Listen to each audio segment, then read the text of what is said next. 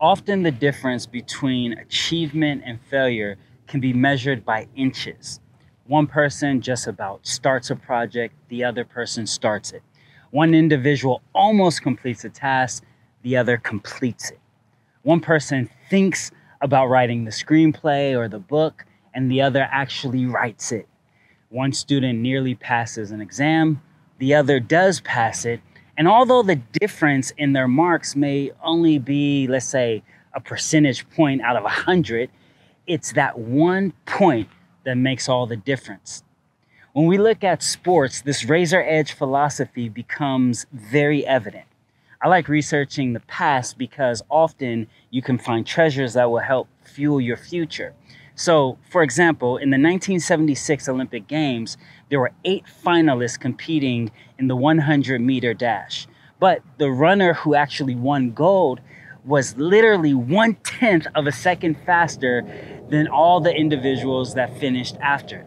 So think about all these athletes spent their entire life training, the grueling pain, all the obstacles they had to endure and they had to overcome, sort of like I have to overcome this airplane that's traveling over me. But all of that they had to do, they get to this race, and literally, if they were 2/10 of a second faster, they could have been wrapped in gold. Another story that I love is a story about a racehorse named Armed. Now, Armed was the first in American history to win over $1 million in prize earnings.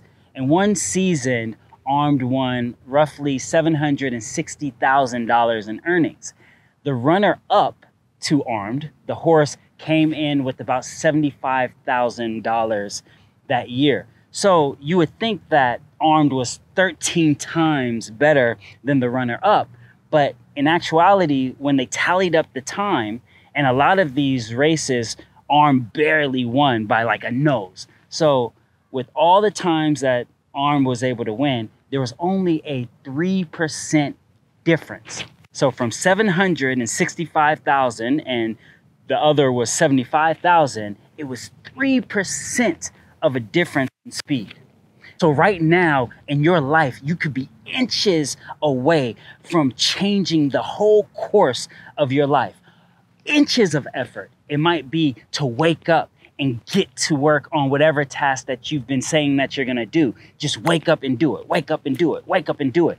Maybe that's the only thing that has stopped you because you've been talking about doing it, but maybe once you go throughout your day, then you no longer feel like doing it in the evening, right? Some of you have simple goals of just weight loss. Literally what can change your life in the next 6 months is instead of going to the gym after work, just get up an hour earlier and go, and make sure you go every day. It's literally that change of habit. And so I don't know what it is in your life that you've been procrastinating with or what you're almost finished completing, but I'm here to encourage you and tell you that you are inches away and I believe in you. Let's go.